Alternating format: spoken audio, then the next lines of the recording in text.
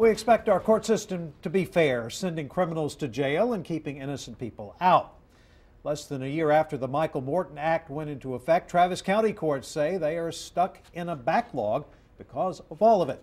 And the prosecutors say it's led to more work, and now they are asking Travis County to pay for extra help. Chris Sadeghi has more on how much it could end up costing taxpayers and what might happen if they don't get it. When the Michael Morton Act was signed last year, it was about transparency, justice, and making sure another innocent man didn't end up in prison. But it has come with some side effects. There's redaction, there's scanning. It's just a lot more work than we thought it would be. Just 4 months ago, the DA's office got 4 new paralegals to help meet the Morton Act requirements. Judge and commissioners. But Tuesday, they came back and asked Travis County commissioners for 8 more. I think all of us have been surprised, and prosecutors all over the state are scrambling to comply with it. Scrambling while the court system is crawling. Judge Julie Kasurik put it bluntly. That something has to be done. It's broken. At the end of November, there was an 800-case backlog in Travis County, cases that had to be processed to meet Morton requirements. But if you think the law was a mistake, prosecutors here say no, it's not. The bulge is growing. County Attorney David Escamilla is asking for 4 paralegals in his office and hopes the lawmakers who signed the act last session will help fund it this time around.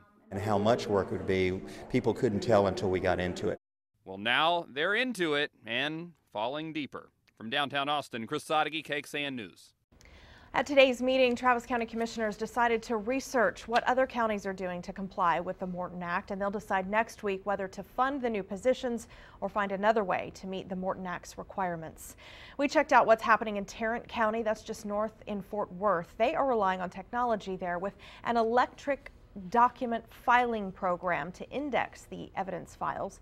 Their system can actually alert the attorneys if something is missing.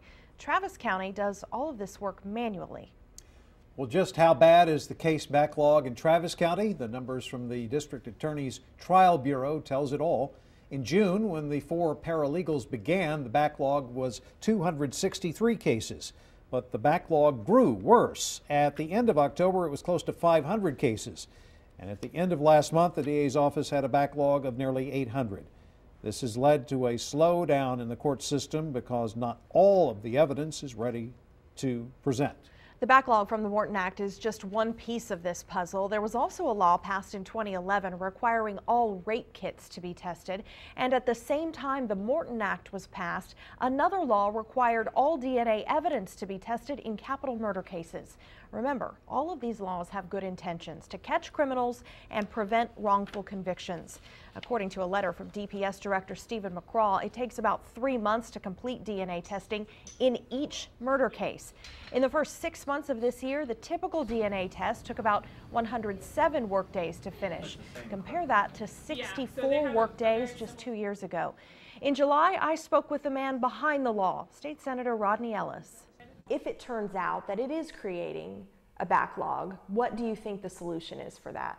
Well, if it's creating a backlog, you need to build more crime labs. I mean, if you got to spend more money to make sure you're getting the right person. The Department of Public Safety, which does much of the DNA testing in the state, asked for 10 more forensic scientists in its next budget.